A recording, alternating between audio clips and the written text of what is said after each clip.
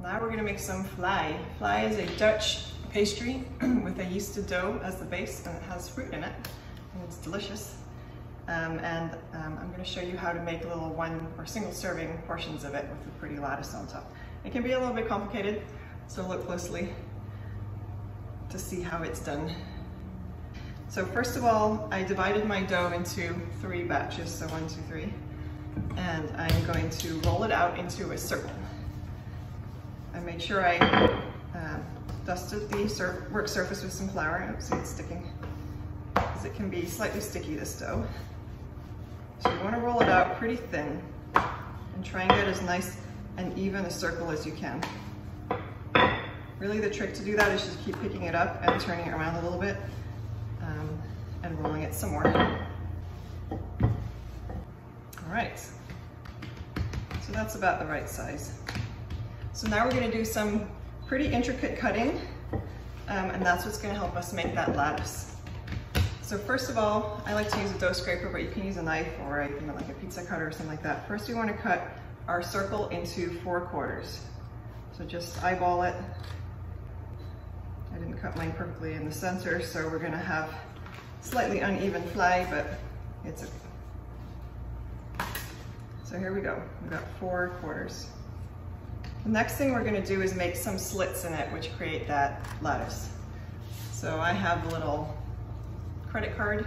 You can use an old credit card or gift card or something like that. And I have a different dough scraper, and there's just some different lengths to help me make the cuts that I need to make.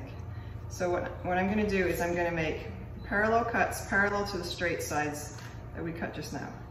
So I'm going to do a cut here, and a cut here, and then a slightly smaller cut next to it. So I'm going to use the long side of my credit card, and then I'm going to use the short side of my credit card.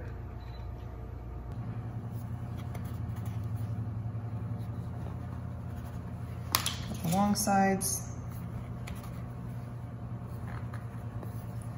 and then the short sides of the credit card. Now we're going to fill it. So I'm filling my Vlaai with cherry filling today, but there's several recipes in the book for fillings. This is my favorite. You want to get a good scoop on there, sort of in the middle. You want to try and make a triangle, kind of the shape of the pastry. That's the shape that the pastry is going to be when it's baked. This makes 12 Vlaai, this recipe, so you'll have plenty of filling to go around. All right. Now we're going to do the magic trick to make this lattice. So first of all, you want to make your dough a little bit wet on the bottom edge, so on the curved edge, sort of the outside of the circle that you rolled out.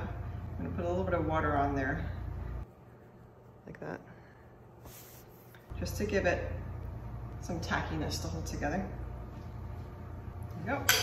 All right, so the way we're going to make this lattice is we're going to take one corner of the pastry. Well, let's do this one so you can see better.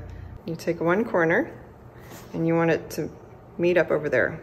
So you want to flip it over the filling. Oh, my dough is very thin here. And then meeting at the opposite side. And then same with the other side, you want it to meet over there. So flip it over the filling to meet at the bottom. And you can roll this over if you want to make it a little bit neater. Press it down. Let's do the same thing again on this one. So take a corner, flip it over, and then take the opposite corner and flip it over. And now we have a lattice. And then you repeat the same thing with the 2 other dough balls.